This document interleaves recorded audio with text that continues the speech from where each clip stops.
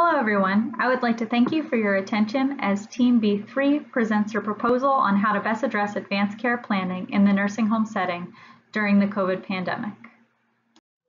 The primary aim of this quality improvement project is to standardize advanced care planning conversations and increase the number of documented up-to-date advanced directives for nursing home residents.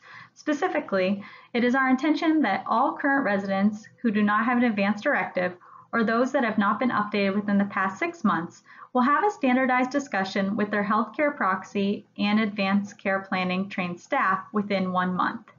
Additionally, all new admissions will have this conversation within 14 days of admission.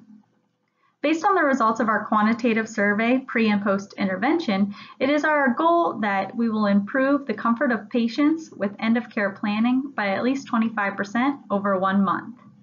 After 1 month, we hope that 75% of our residents will have advanced directives on record, and 50% of those that have not been updated within the 6 months will be successfully updated. Some background info for our project. About 37% of Americans complete an advanced directive. 70% of older Americans complete an advanced directive before their death, but only 65% of nursing home residents have an advanced directive on record, demonstrating some disparity. Advanced directives are perceived to be stable over time, but evidence suggests that these are dynamic over years, and there is little data suggesting how often they get updated. In the midst of the COVID-19 pandemic, at least 1/3 of deaths and up to 50% in some states are from the long-term care population. In some, there is a lower proportion of older adults in nursing homes with advanced directives, and little indication that these are updated frequently or recently. With COVID-19, these adults are at highest risk for infection, hospitalization with intensive care, and death, making advanced care planning crucial. The first stage of this project is a quantification stage. First, we will have to categorize our residents regarding whether or not they've had advanced directive conversation within the last 6 months, and then we'll have to log this information in a centralized database. Simultaneously, we will conduct pre-intervention surveys of all of our residents to determine their comfort with end-of-life care planning. The next stage involves the training of at least 2 registered nurses and 2 social workers from our facility.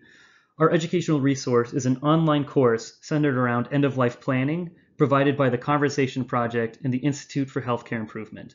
This is a peer-reviewed resource recommended by both the Journal for Neuroscience Nursing as well as the Dimensions of Critical Care Nursing. Trainees will then practice with virtual standardized residents, and ideally this entire process will take around 2 weeks.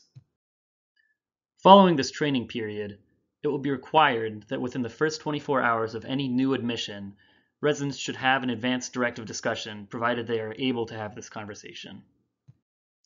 Simultaneously, following the 2-week training period, it will also be important that we have discussions with all of our current residents to ensure that they've had advanced directive conversations within the last 6 months.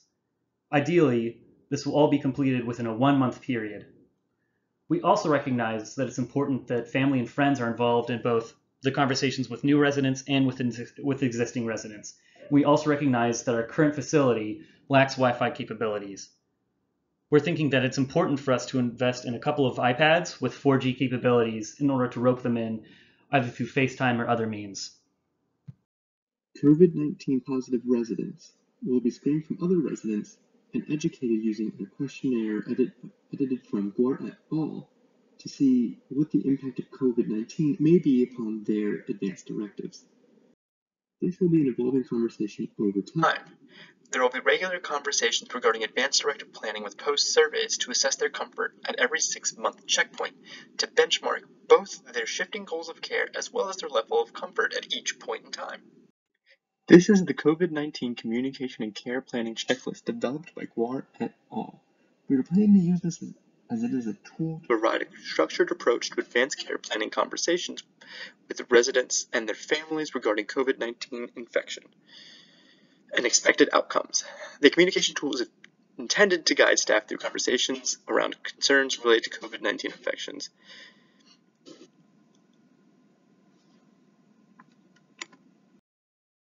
Strengths of our intervention include creating a standardized plan for addressing AEDs, standardized resident interactions and simulations increase proficiency in approaching the conversation, increasing the likelihood of pulse aligning with residents' wishes, And finally, improving the comfort of residents and their families regarding end-of-life care. IDEA has many limitations as well. And so one of the big ones is that residents may still harbor negative perceptions of the whole process, as well as a limited number of staff trained could lead to increased workload of the individuals tasked with doing all the work. And as well as the residents themselves could be incapable of expressing their wishes or have no surrogate decision maker. And finally, residents with minority identities may require a more tailored approach to conversations like this. However, we have written here how we hope to tackle each of these possible limitations.